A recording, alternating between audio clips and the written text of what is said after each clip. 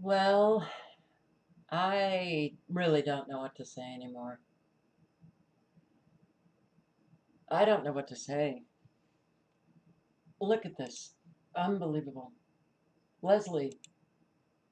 Poor Leslie. Leslie is like the neglected child of meteorologists, I guess. She has been hanging out in the Atlantic, I don't know, for a month as a tropical storm just sitting there. Right? Okay.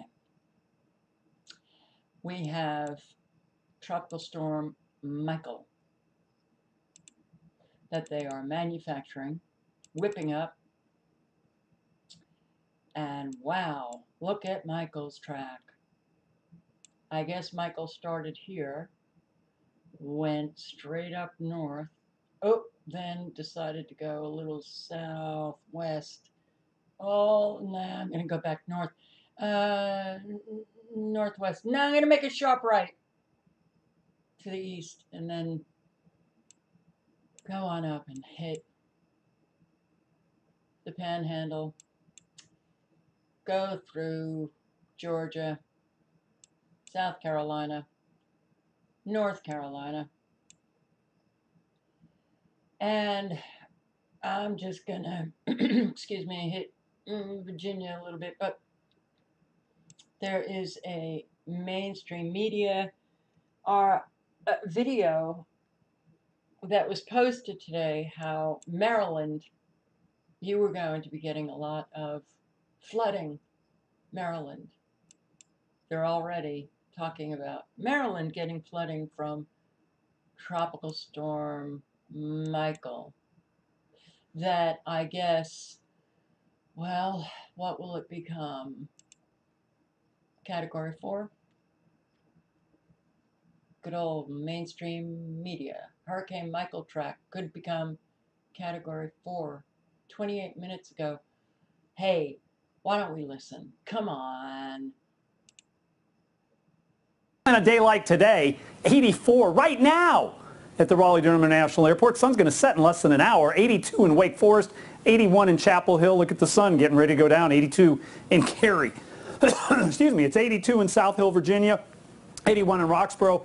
It hit 91 in Fayetteville. What's going on? I mean, it's still September warmth here in October. A couple showers around Greenville, but they're not moving anywhere, not anticipating any rain. As you can see, those little showers will be dying out. So we're going to have some mostly clear skies for a while, and then some low clouds and fog will build in late tonight. But that's tonight. We're done with that. Let's look ahead for the week. Warm and humid right through the work week. It's going to finally feel like fall next weekend, but probably what's got your eye right there is the tropical moisture Wednesday and definitely Thursday. And oh my, that's the opening of the Oh state. my, oh my, oh my. Well, the reason why I wanted you to listen to that is because it has been unseasonably warm in North Carolina and in South Carolina. In fact, a couple of days ago we had, well, it was no joke, 6 p.m. when I asked a neighbor, do you know what the temperature was? She has, I guess, an app on her phone or whatever. Well, she looked at her phone and said, well, it's 91 right now at 6 p.m. Now, it really is very unfortunate that we have the majority of our fellow Americans in a condition where they simply just will not even engage in conversation about how they can make it warm.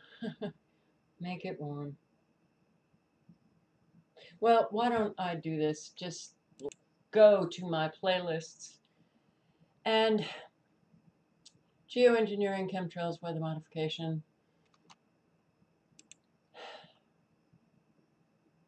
And on that playlist, I have videos. Wrong. Come on, computer. Let me see if I can get this open. Okay, good. I do have videos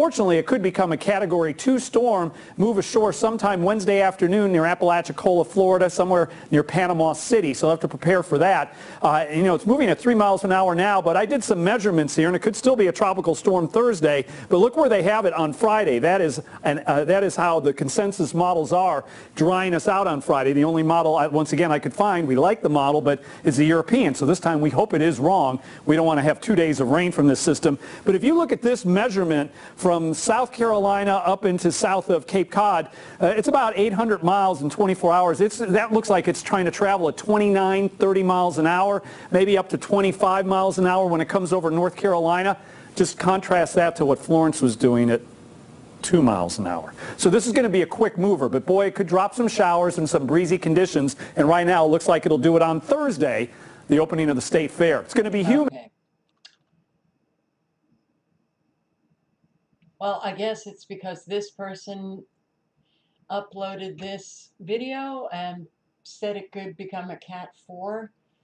Oh, Coachella 2018, what are you doing?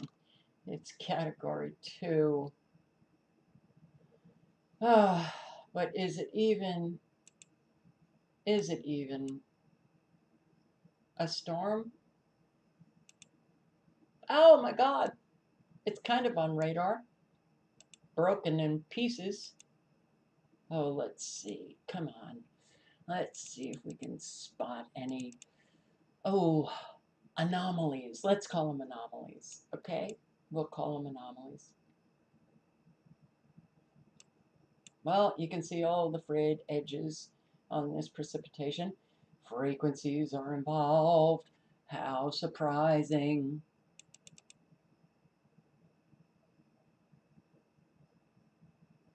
I don't mean to make light of this. I'm just, I don't know. You know, when you do this for 6 years and you're constantly saying the same thing over and over and over again, well, it takes an awful lot of effort to maintain your sanity. But yeah, all of the frequencies you can see, the frayed edges, the straight lines. But who cares really, right? This thing shot up with frequencies. Huh. Well, yeah. Well, you know what I really wanted to show you is this. Yeah, you can see, before I get to this, you can see all of the signatures in this, that it is manufactured, all of the straight lines, the geoengineering. Oh, the manufactured poof clouds, the straight lined clouds, how they develop all of the moisture.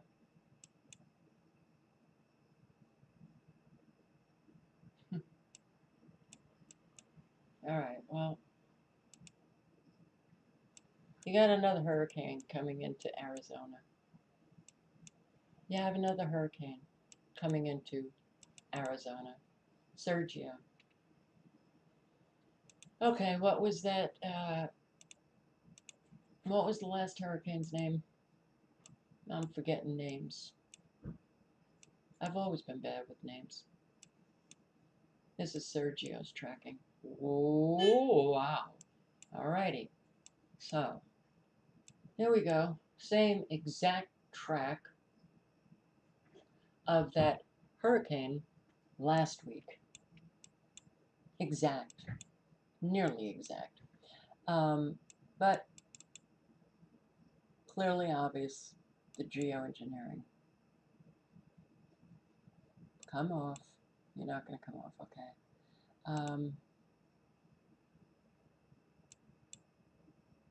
Guys, what is taking place today is really unbelievable. How we could have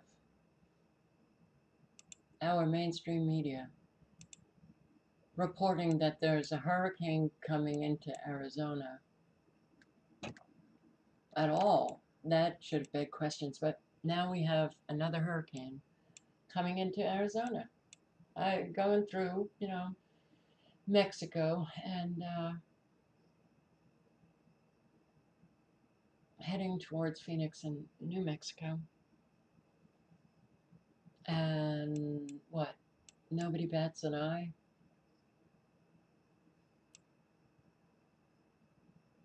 Well, I did say 6 years ago, if we couldn't get any of this stopped, that things are going to get more and more insane. And we're living it. We are living it. We are living it. You get up close, you see the grid patterns of the geoengineering. Let's just take a look at, oh, wow, lots of frequencies going on here. Whole lot. Extremely low frequencies. Laser shot coming out of Georgia, going straight through where I live in Anderson, which is right here. These friggin' frequencies are nonstop. And how are you guys feeling? I'm not feeling well. But it's going straight on through. That's a long shot. Long shot. Right on into North Carolina. And the East Coast is shining brightly. Look at all of the frequencies. Frequencies in Louisiana, Mississippi, Alabama, Georgia, South Carolina. Come on. Bring in her tropical storm, Hurricane Michael.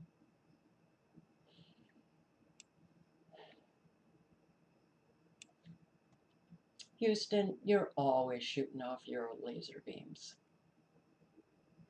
But you got an awful lot of frequencies coming out of Austin, doing their full range of at least 300 miles, or maybe at the most 300 miles. Do we have massive flooding going on in central United States? Sorry, haven't checked. Haven't checked yet. But that was my post yesterday. So we've got our frequencies. California shooting into the Pacific. And wherever these extremely low frequencies are emitting, it affects all life. The side effects, the effects, I should say, are physical, mental, spiritual, psychological, emotional. We are at war. There's no doubt about it. And wow, that's a nice looking laser shot into Arizona. Somebody said to me that that's extremely low frequencies. I think it's microwaves. You see the kind of Wi-Fi signal, but I do think it's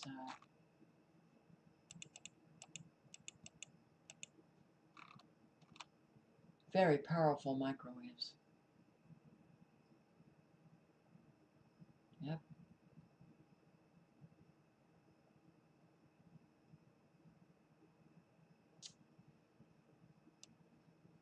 Well, you're Rick Scott,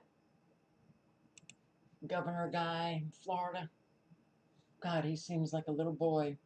Now to Tallahassee, where Florida Governor Rick Scott is holding a news conference regarding Tropical Storm Michael. Let's listen in. 5 inches of rain. Tropical Storm Michael will bring dangerous storm surge to many areas, even those outside the path. If this storm hits Panama City, Tampa could still have storm surge. You cannot hide from storm surge, so get prepared and get out if an evacuation is ordered.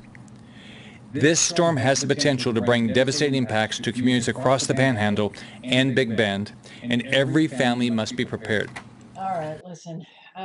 He warns you, what happened last year with Irma. You guys, he's got that National Guard. He's deploying, I don't know, 5,500. He's got 500 on standby. He's got the Fish and Wildlife, 50 of them on standby. He's got the vehicles, to pull you out of a flood. He's got, I don't know, floaters and soakers and all of this stuff. And there he is. Is this National Guard? Get it. National Guard is U.S. Army. National Guard is no longer under the command of the governors. They have been usurped by the Coastal Guard, the Army. So, they still pretend like we've got some terrific constitution, constitutional republic, and these governors, well, those states are independent of the federal government. All of it's bullshit. It's gone. Gone. These guys are just trying to maintain your delusion. But that delusion makes you very happy, doesn't it? So who the hell knows what's going to happen?